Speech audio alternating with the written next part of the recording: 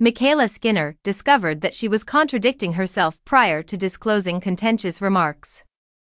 Girls will continue to improve. MyKayla Skinner is the person to ask about poor timing. After saying, "Besides Simone, I feel like the talent and the depth just isn't what it used to be," the 27-year-old angered the gymnastics community.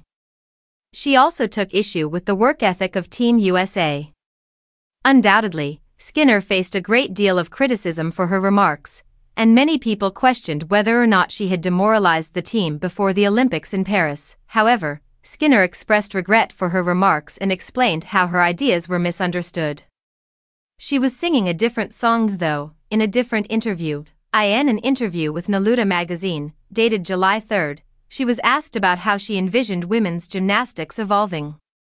Those who witnessed her criticizing Team USA were ready for a jibe. But that's not what happened.